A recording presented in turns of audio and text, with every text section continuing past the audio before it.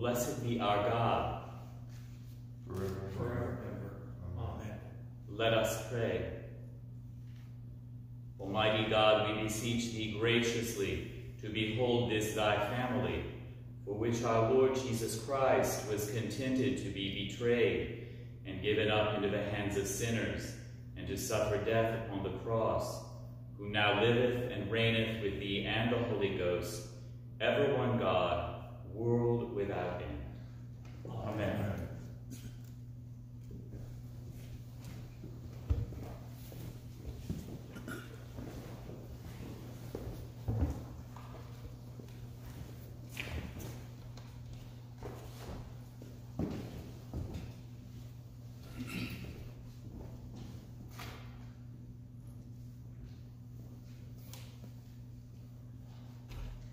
A reading from the prophet Isaiah. See, my servant shall prosper. He shall be exalted and lifted up, and shall be very high. Just as there were many who were astonished at him, so marred was his appearance beyond human semblance, and his form beyond that of mortals. So he shall startle many nations. Kings shall shut their mouths because of him. For that which had not been told them they shall see, and that which they had not heard they shall contemplate. Who has believed what we have heard? And to whom has the arm of the Lord been revealed? For he grew up before him like a young plant, and like a root out of dry ground. He had no form or majesty that we should look at him, nothing in his appearance that we should desire him.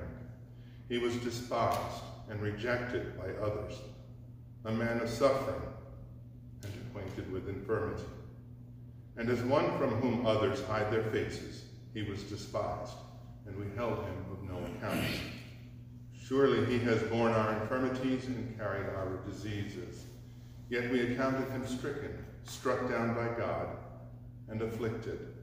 But he was wounded for our transgressions, crushed for our iniquities. Upon him was the punishment that made us whole, and by his bruises we are healed.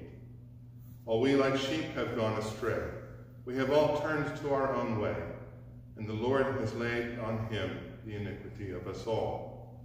He was oppressed, and he was afflicted, yet he did not open his mouth. Like a lamb that is led to slaughter, and like a sheep that before its shearers is silent, so he did not open his mouth. By a perversion of justice he was taken away. Who could have imagined his future? For he was cut off from the land of the living, stricken for the transgression of my people. They made his grave with the wicked, and his tomb with the rich, although he had done no violence, and there was no deceit in his mouth. Yet it was the will of the Lord to crush him with pain. When you make his life an offering for sin, he shall see his offspring, and shall prolong his days. Through him the will of the Lord shall prosper. Out of his anguish he shall see light, he shall find satisfaction through his knowledge. The righteous one, my servant, shall make many righteous, and he shall bear their iniquities. Therefore I will allot him a portion with the great, and he shall divide the spoil with the strong, because he poured out himself to death, and was numbered with the transgressors. Yet he bore the sin of many, and made intercession for the transgressors. The word of the Lord. Thanks be to God.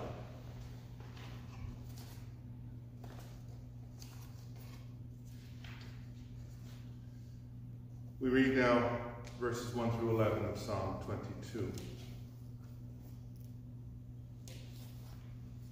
My God, why have you forsaken me, and are so far from my cry, and from the words of my distress? O my God, I cry out in the daytime, but you do not answer. By night as well, but I find no rest. Yet you are the Holy One, enthroned upon the praises of Israel. Our forefathers put their trust in you. They trusted, and you delivered them. They cried out to you, and were delivered. They trusted in you, and were not put to shame. But as for me, I am a worm and no man, scorned by all, and despised by the people. All who see me laugh me to scorn. They curl their lips and wag their heads, saying, He trusted in the Lord. Let him deliver him. Let him rescue him, if he delights in him. Yet you are he who took me out of the womb and kept me safe upon my mother's breast. I have been entrusted to you ever since I was born. You were my God when I was still in my mother's womb. Be not far from me, for trouble is near, and there is none to help.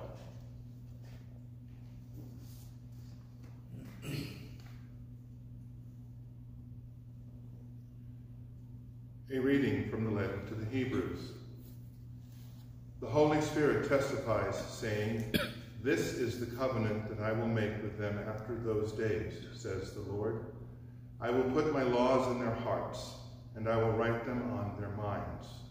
He also adds, I will remember their sins and their lawless deeds no more. Where there is forgiveness of these, there is no longer any offering for sin.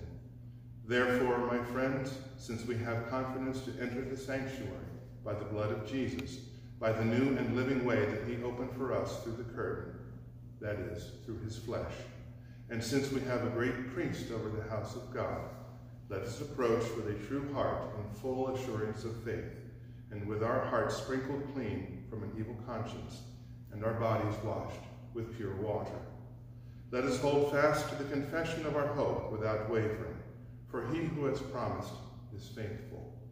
And let us consider how to provoke one another to love and good deeds, not neglecting to meet together, as is the habit of some, but encouraging one another, all the more as you see the day approaching. The word of the Lord. Thanks be to God.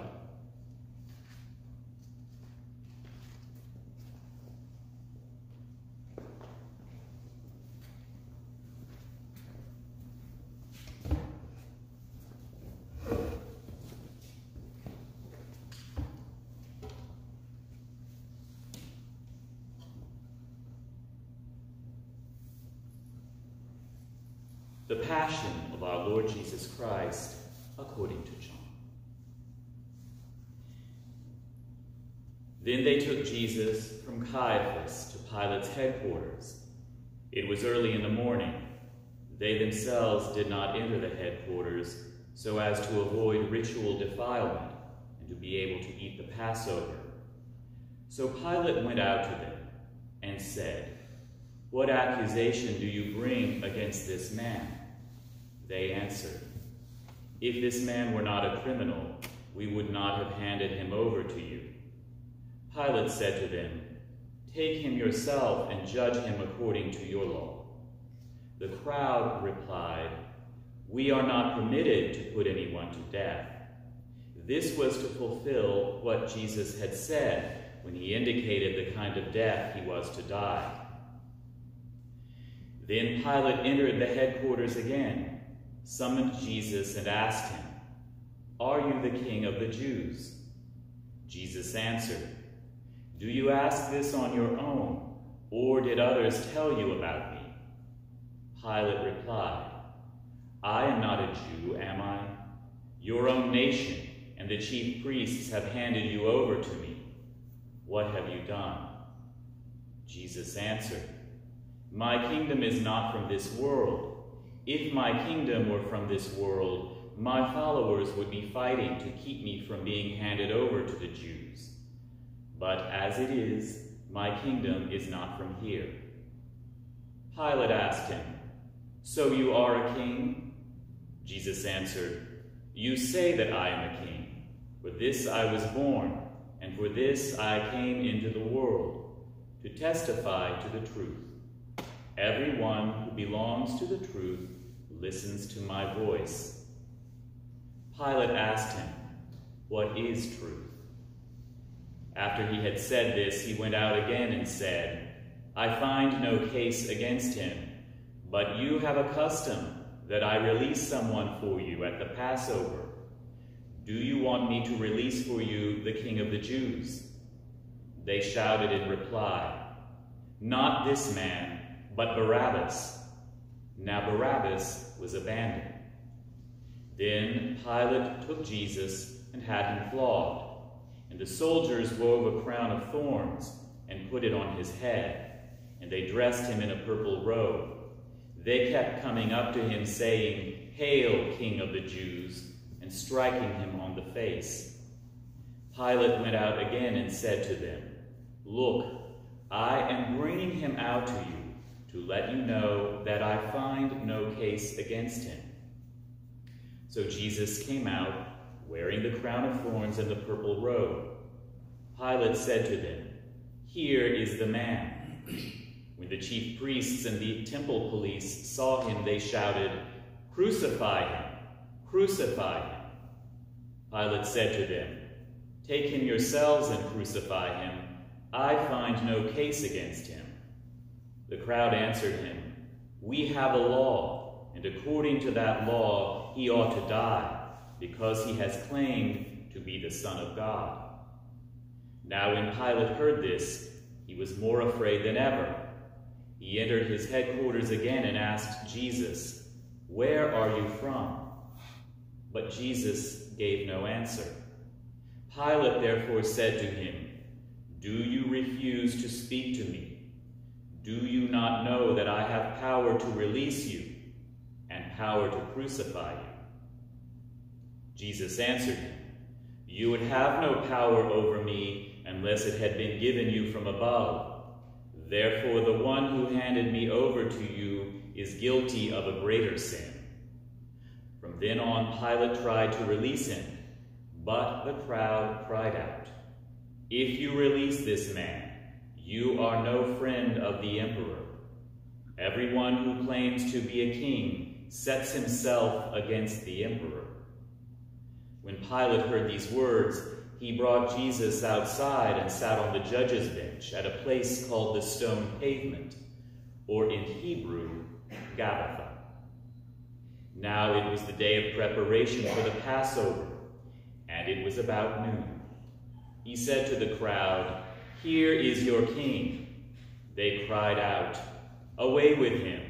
Away with him! Crucify him!" Pilate asked them, "Shall I crucify your king?" The chief priests answered, "We have no king but the emperor." Then he handed him over to them to be crucified. So they took Jesus, and carrying the cross by himself, he went out to what is called the place of the skull, which in Hebrew is called Golgotha. There they crucified him, and with him 2 others, one on either side, with Jesus between them. Pilate also had an inscription written and put on the cross. It read, "Jesus of Nazareth, King of the Jews."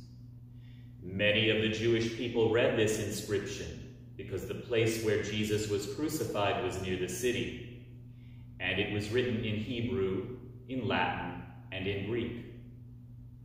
Then the chief priests of the Jews said to Pilate, "Do not write the King of the Jews, but this man said, 'I am the King of the Jews.'" Pilate answered, "What I have written, I have written." When the soldiers had crucified Jesus, they took his clothes and divided them into 4 parts, one for each soldier. They also took his tunic. Now the tunic was seamless, woven in one piece from the top. So they said to one another, "Let us not tear it, but cast lots for it to see who will get it." This was to fulfill what the scripture says, "They divided my clothes among themselves, and for my clothing they cast lots." And that is what the soldiers did. Meanwhile, standing near the cross of Jesus were his mother and his mother's sister, Mary, the wife of Clopas, and Mary Magdalene. When Jesus saw his mother and the disciple whom he loved standing beside her, he said to his mother, "Woman, here is your son."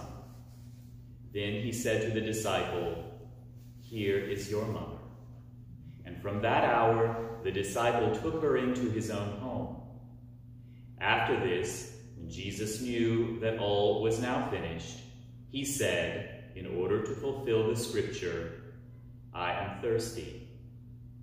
A jar full of sour wine was standing there, so they put a sponge full of wine on a branch of hyssop and held it to his mouth.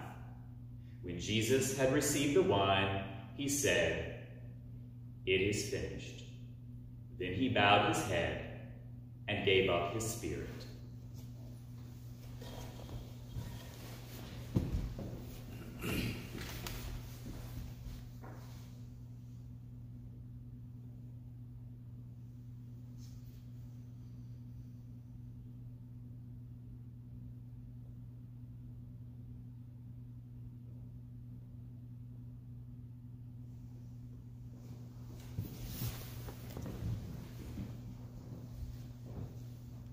Since it was the day of preparation, the Jewish leaders did not want the bodies left on the cross during the Sabbath, especially because that Sabbath was a day of great solemnity.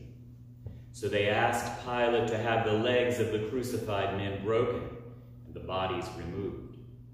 Then the soldiers came and broke the legs of the first and of the other who had been crucified with him. But when they came to Jesus and saw that he was already dead, they did not break his legs. Instead, one of the soldiers pierced his side with a spear, and at once blood and water came out. He who saw this has testified, so that you also may believe. His testimony is true, and he knows that he tells the truth. These things occurred so that the scripture might be fulfilled. None of his bones shall be broken. And again, another passage of scripture says, "They will look on the one whom they have pierced."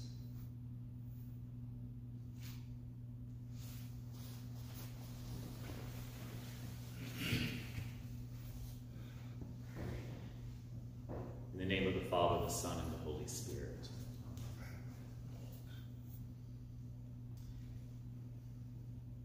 There are those among us who slip into death, and there are those among us who resist it with every ounce of their power, refusing and rejecting the dark that awaits them. What does Jesus choose? In the final moments, when the light fades for him, does he go gently or does he rage? Well, he chooses neither one. Jesus doesn't slip away, nor does he dig in his heels. John's gospel presents his last word as a scream of triumph. It is finished. A sentence in English and a single word in New Testament Greek. This indicates not simply the end of something, but its completion, the goal accomplished, the purpose realized. But what is it that Jesus announces as finished just before he dies? It is his life, all that the Father sent him into the world to do. It is the abundant result of that life. Prophecies fulfilled, sin's power broken, the world overcome. All this finally and definitively realized. The work of a lifetime, the salvation of this world. So Jesus goes out with a shout. It is finished. The Roman imperial death machine that places Jesus on the wood ends up with nothing to brag about. The cross is not a defeat that must wait for Easter morning to be reversed. It's already an instrument and a sign of victory. That, in part, is why we call this solemn and yet sad day Good Friday. Jesus doesn't go gently into the night.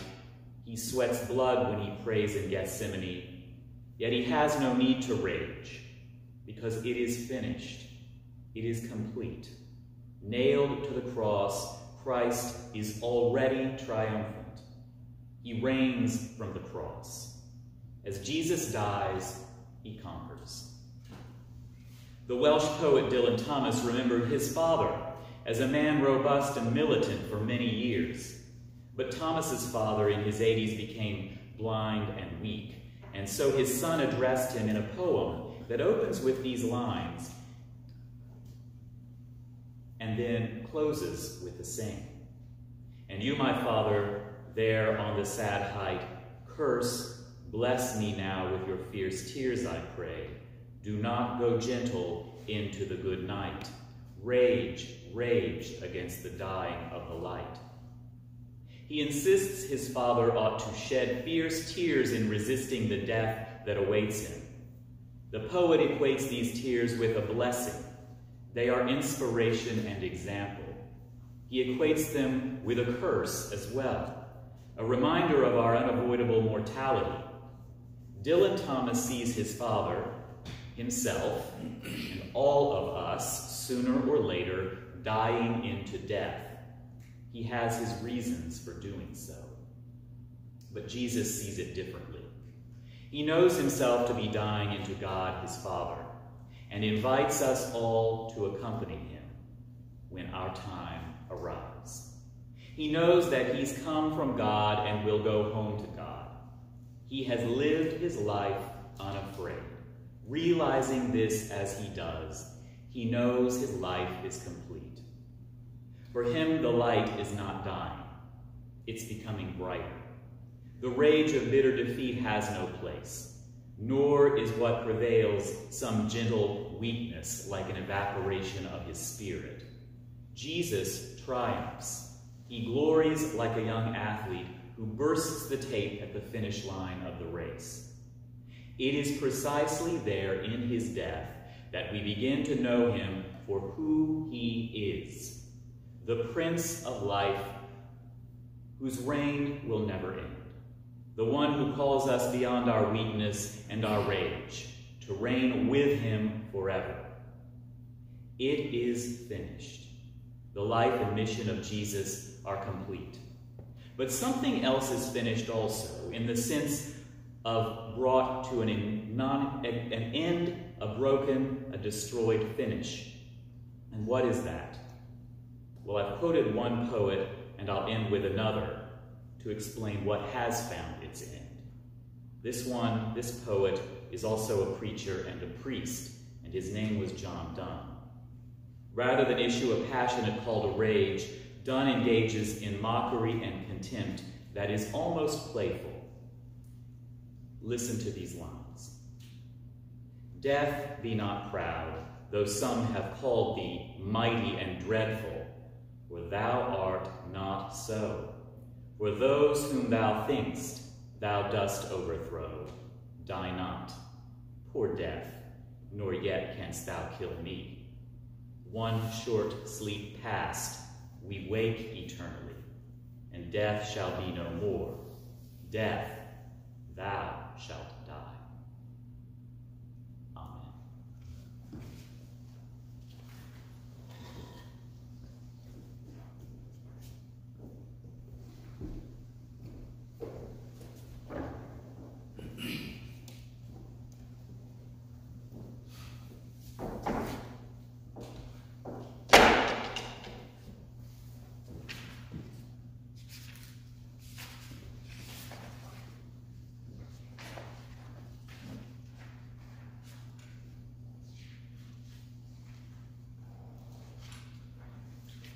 Dear people of God, our Heavenly Father sent his Son into the world, not to condemn the world, but that the world through him might be saved, that all who believe in him might be delivered from the power of sin and death, and become heirs with him of everlasting life. We pray, therefore, for people everywhere, according to their needs.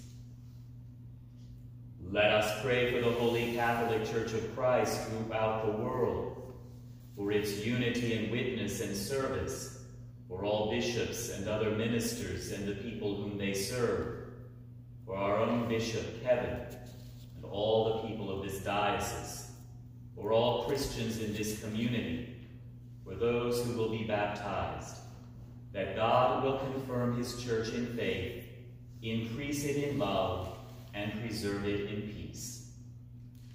Let us pray. Let us bow the knee. Arise. Almighty and everlasting God, by whose Spirit the whole body of thy faithful people is governed and sanctified, receive our supplications and prayers which we offer before thee for all members of thy holy church, that in their vocation and ministry they may truly and devoutly serve thee, through our Lord and Savior Jesus Christ.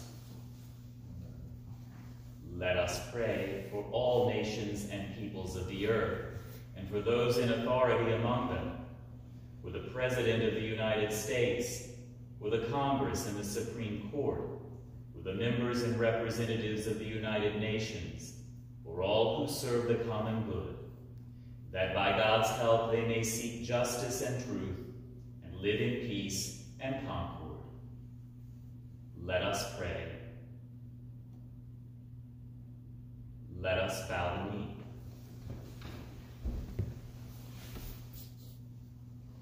Arise. Almighty God, kindle, we pray, in every heart the true love of peace, and guide with thy wisdom those who take counsel for the nations of the earth, that in tranquility thy dominion may increase, until the earth is filled with the knowledge of thy love, through Jesus Christ our Lord. Amen.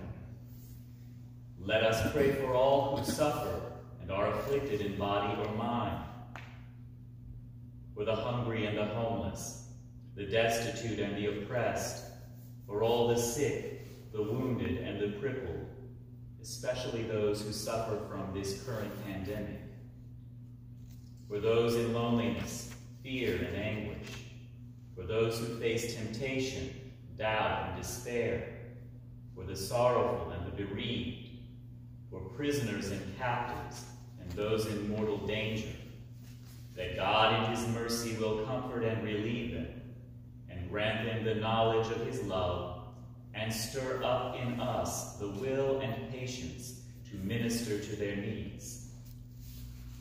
Let us pray. Let us bow the knee.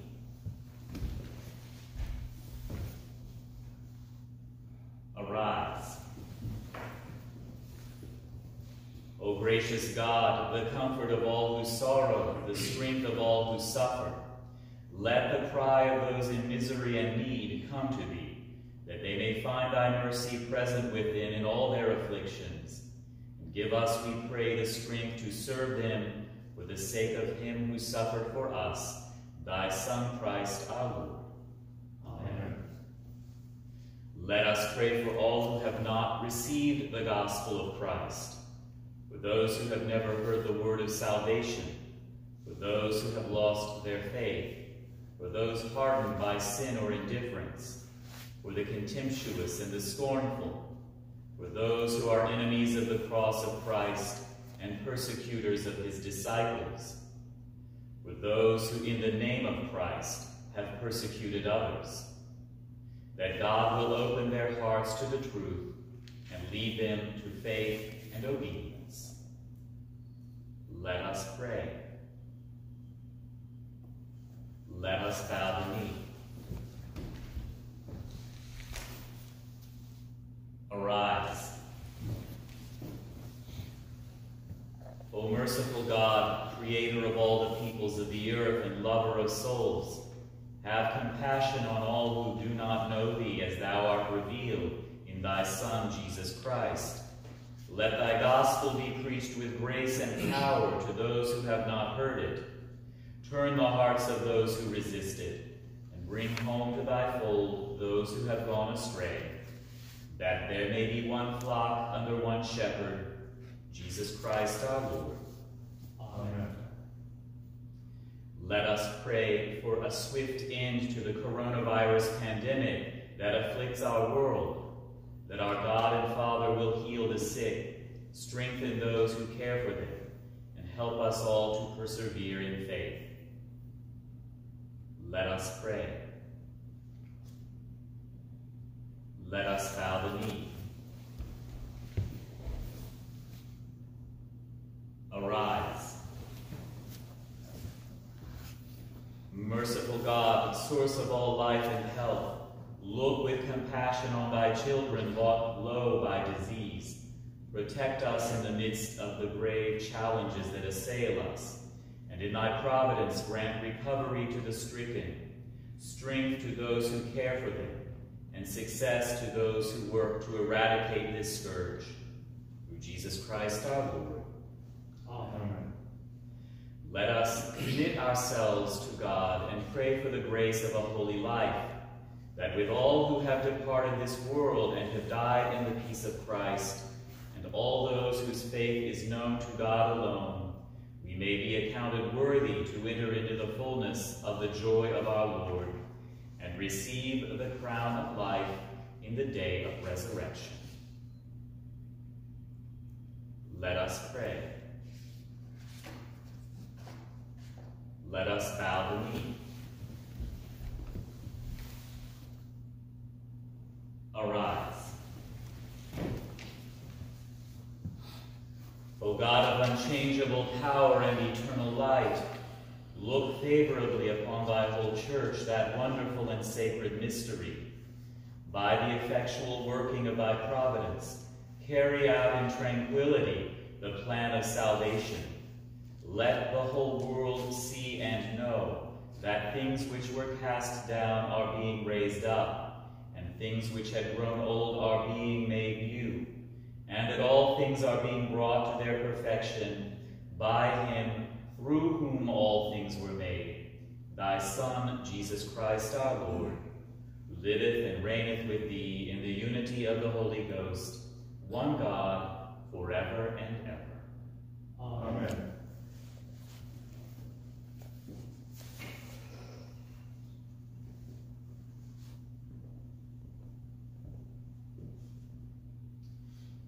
Behold the wood of the cross, whereon was hung the world's salvation.